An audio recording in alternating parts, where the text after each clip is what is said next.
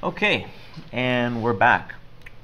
So today what we're going to do is we're going to do a problem where we're going to use another if ladder, but I want to give you guys a timeline here. So last time I kind of gave you the problem of where you have this 18-year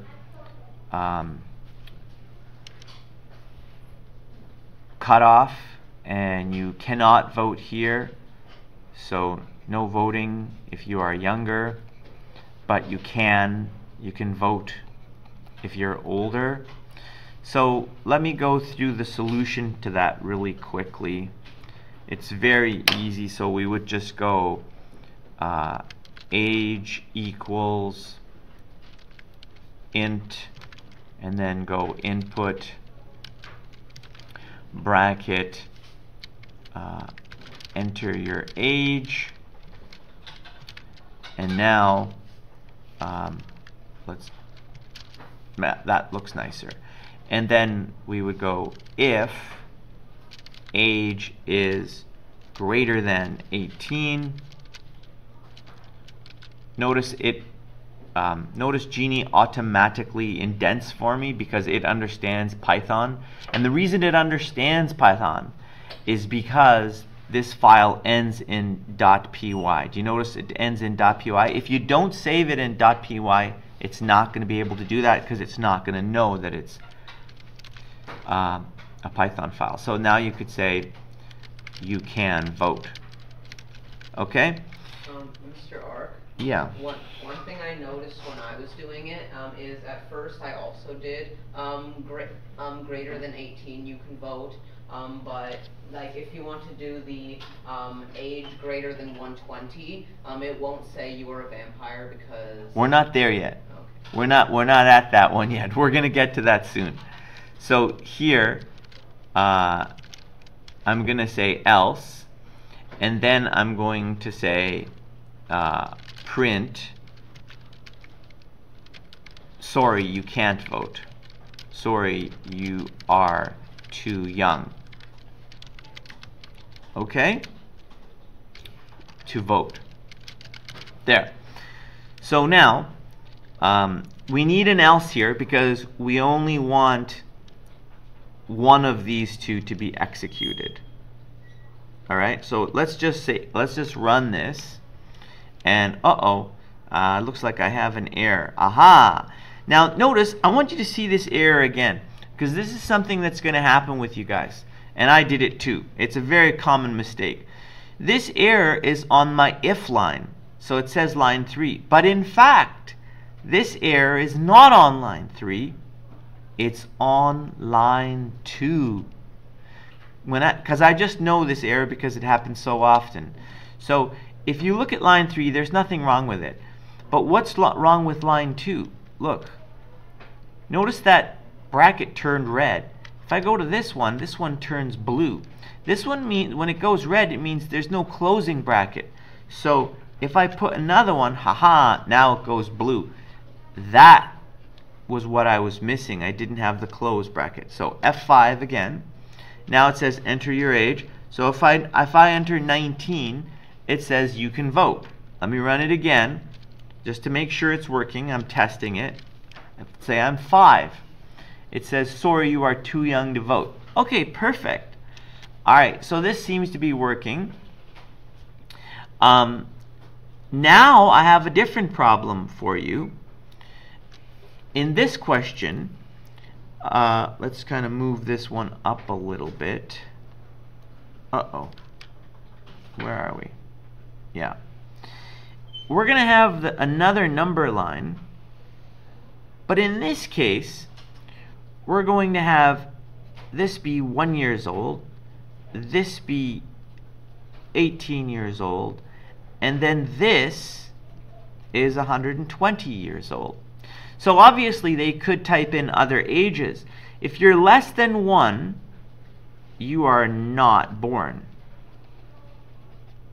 If you're 1 to 18, you're too young. If you're 18 to 120, you can vote. But if you're older than 120, then you're a vampire. And therefore you cannot vote. You can't vote if you're too young, and if you can't vote if you're not born. Only 18, so not 18, but like 19 to 119 is the age gap that you're allowed to vote. So what I would like you to do to try and solve this problem is to use an if ladder that looks like this, and then block of code, and then elif test, and then block of code, and then elif test, and however many elifs that you need, and then finally the last one should be an else. And your else does not require a test, it just has the else. So when you do this, please think in order of the ages. So I will leave this graphic up for you, and go ahead and pause the video and give it a shot. Okay? Do it now.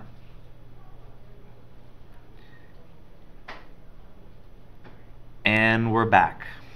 Okay, so now that you've had a chance to try it, let's go see if we can actually code this. So here's how you do it. So I'm going to ask for their age again, but this time I'm going to say, not going to start with 18. And there's a reason for that, because I want this to be logical.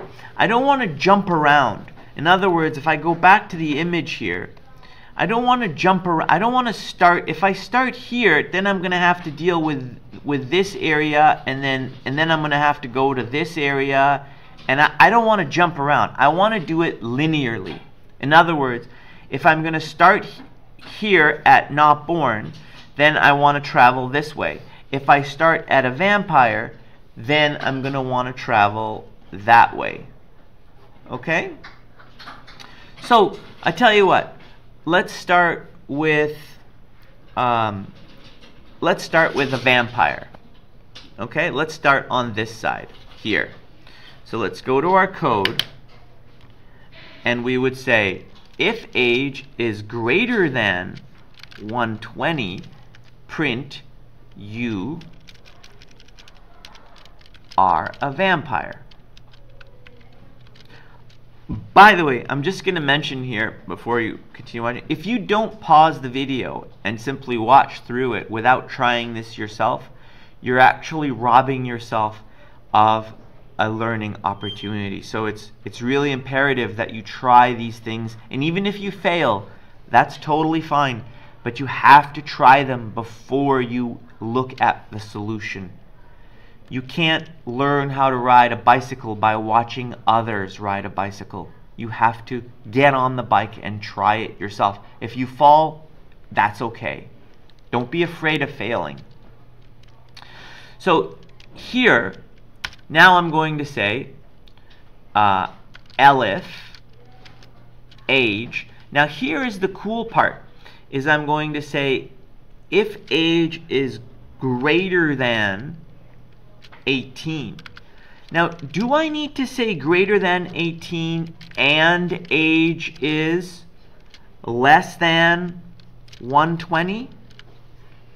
Now, here's the cool thing about doing this in the order in which I'm doing it is this becomes unnecessary.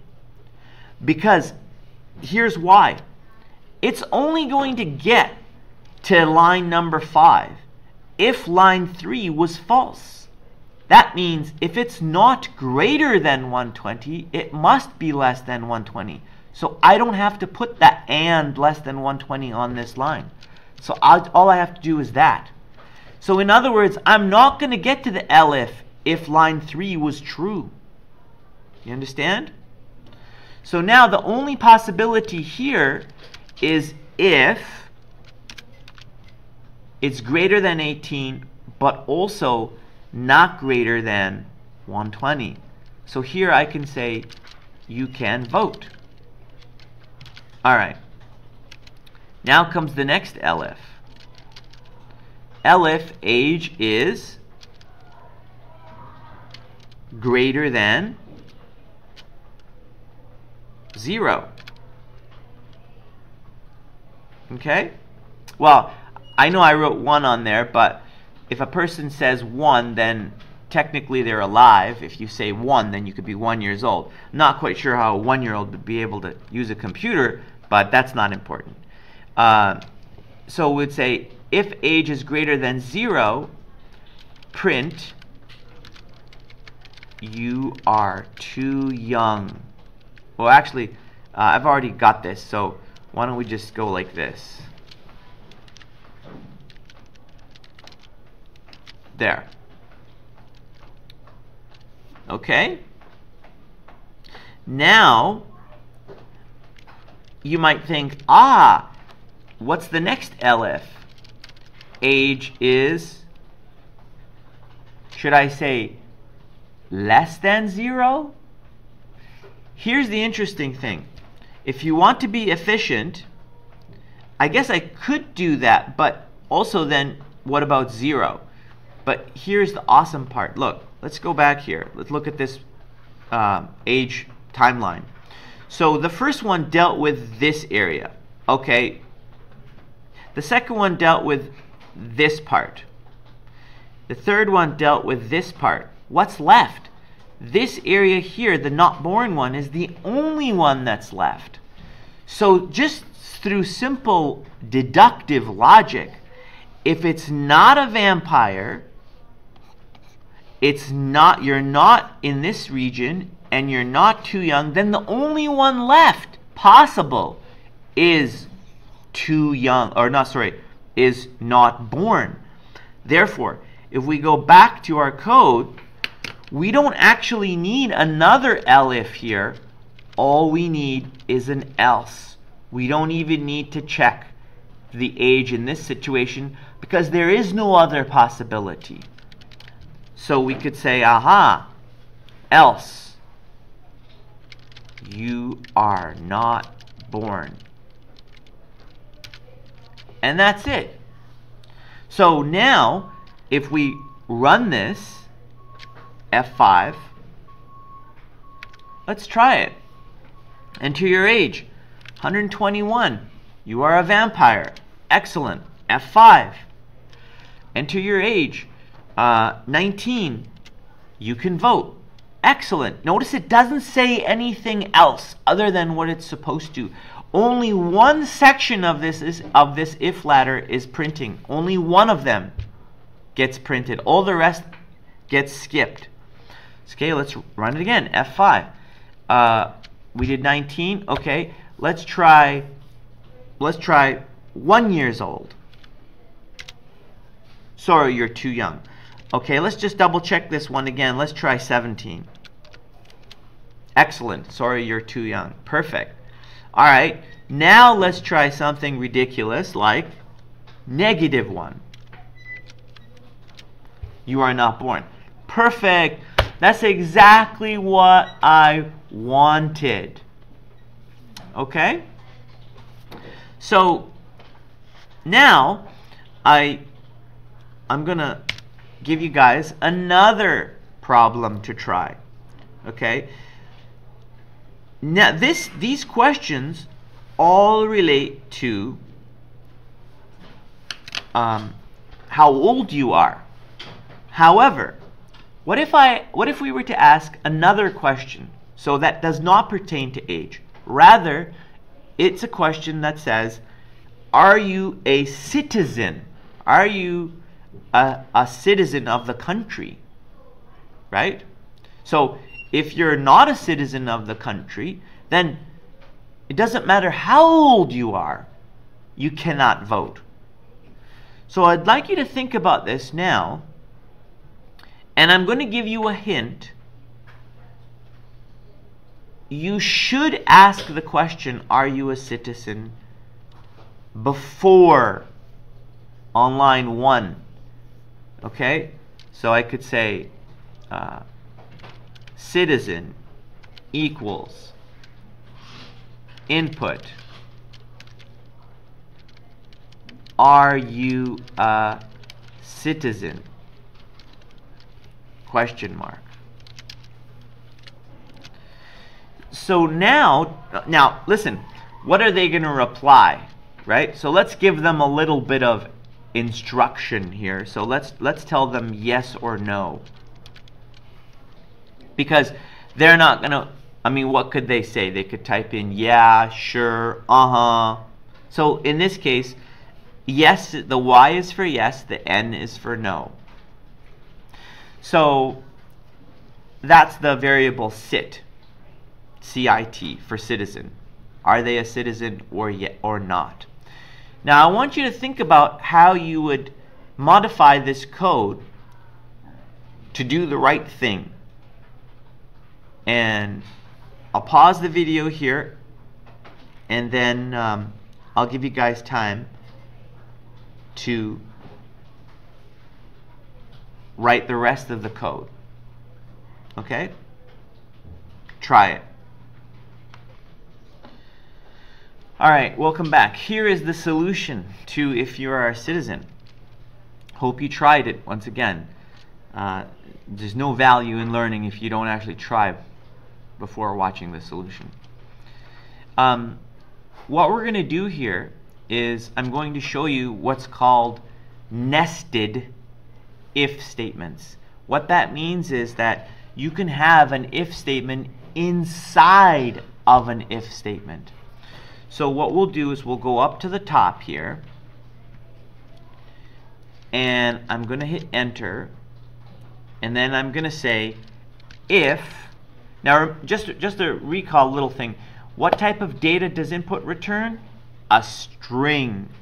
So that's just sit is going to be a string. So I'll say if sit equals yes. If that's true, now watch what I'm going to do. This is going to blow you away. I'm going to come to the beginning here. I'm going to select everything that I have typed previously, and then I'm going to hit the tab key. How cool is that?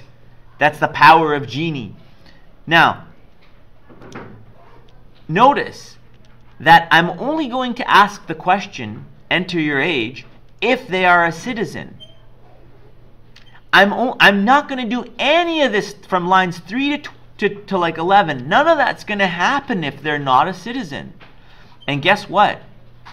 If they're not a citizen, I'll simply go, because it's only a binary, right? They're either a citizen or not. There's only two possibilities. So if yes, there you go. And then I don't have to check if it's not, because that's the only other possibility. I'll say print, sorry, only citizens can vote. And so now I have, as you can clearly see, what's called a nested if statement. So this if contains all this code, which in turn has an if statement in it here. But notice this if block is connected with this else statement, right? So that's why indentation matters so much in Python. And it's clear when you look at it. Okay? Once again, I hope notice these are spaces. We did this before, but we set our preferences in Genie to do spaces. So if you go up here and you go down to preferences and you go to editor, indentation, notice I have 4 spaces set. That's what you should have. Okay, so let's run this. F5. Are you a citizen? No. Oh, it doesn't ask me my age. Okay, perfect. Sorry, only citizens can vote. Okay, let's try it again. F5. Are you a citizen? Yes. Ah, now it asks me for my age. Okay? And it says I'm a vampire. Alright, well, it's pretty smart. Okay, so you guys have, hopefully, you guys learned something today from this. There is one other tiny little tidbit, golden nugget, I'm going to show you now, and that is, what if the person who's running the program is kind of dumb and they do that? And then you're like, well, wait a minute. I typed in, yes, I am a citizen. Now it's telling me I can't vote. What's wrong with this program? Come on, man, I'm complaining. Well, look, notice I typed in a capital Y, right? So they didn't follow my instructions here clearly because I said lowercase y or n. But that's okay. You know what I'm going to do? I'm going to change my citizen into a lowercase here by going sit.lower. Sit is a string, and dot lower works on strings. So that's may be the first time you've seen the dot notation. So that means that the lower function will work on strings. And ask yourself, is sit a string? It is. So lower will work on it. To show you this in the interpreter, this might help you, there's an example of it. So I've already done it here. So if I say y.upper, it goes to capital, y.lower goes to lowercase. So in this case, if I was to run this and I typed in capital, then it works as expected. Okay? All right. Hope you guys enjoyed the video and hope you learned something. I have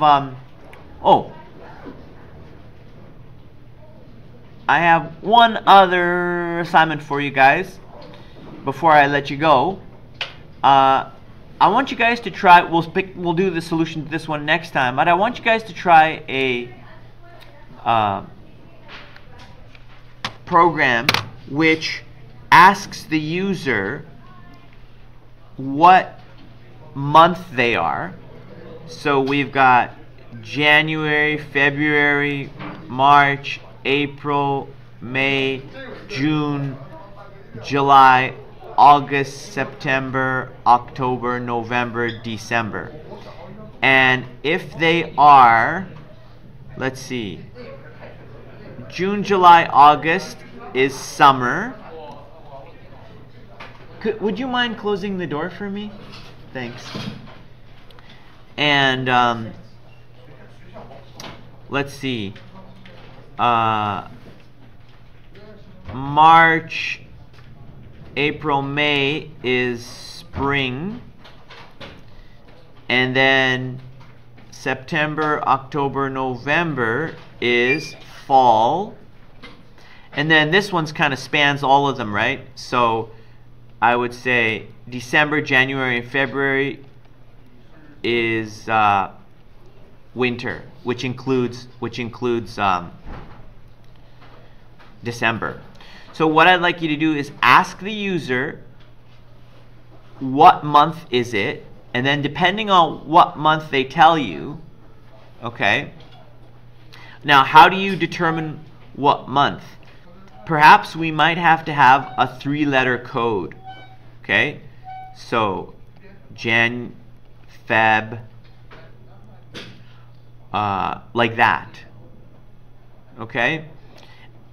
And then whatever month they tell you, then you reply by telling them what season they're in. So you have to figure out if it's winter, spring, summer, fall, and tell them the correct season that they're living in. All right? Give it a shot and we'll go over the solution next time. Thanks for watching. See ya.